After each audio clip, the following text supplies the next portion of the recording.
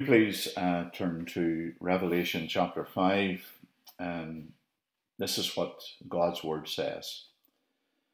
Then I saw in the right hand of him who was seated on the throne a scroll written within and on the back, sealed with 7 seals.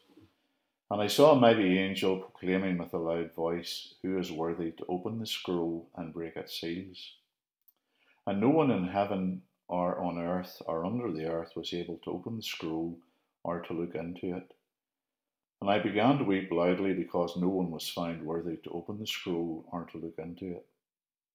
And one of the elders said to me, "Weep no more. Behold, the Lion of the tribe of Judah, the Root of David, has conquered, so that he can open the scroll and its 7 seals." And between the throne and the 4 living creatures and among the elders, I saw a lamb standing as though it had been slain, with 7 horns and with 7 eyes, which are the 7 spirits of God sent out into all the earth.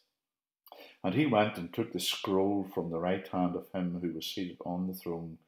And when he had taken the scroll, the 4 living creatures and the 24 elders fell down before the Lamb, each holding a harp and golden bowls full of incense, which are the prayers of the saints.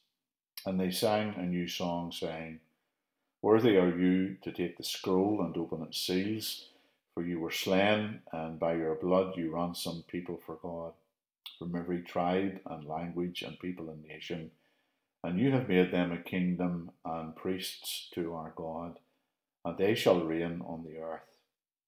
Then I looked and I heard around the throne and the living creatures and the elders the voice of many angels, numbering myriads of myriads and thousands of thousands, saying with a loud voice, "Worthy is the Lamb who was slain to receive power and wealth and wisdom and might and honour and glory and blessing."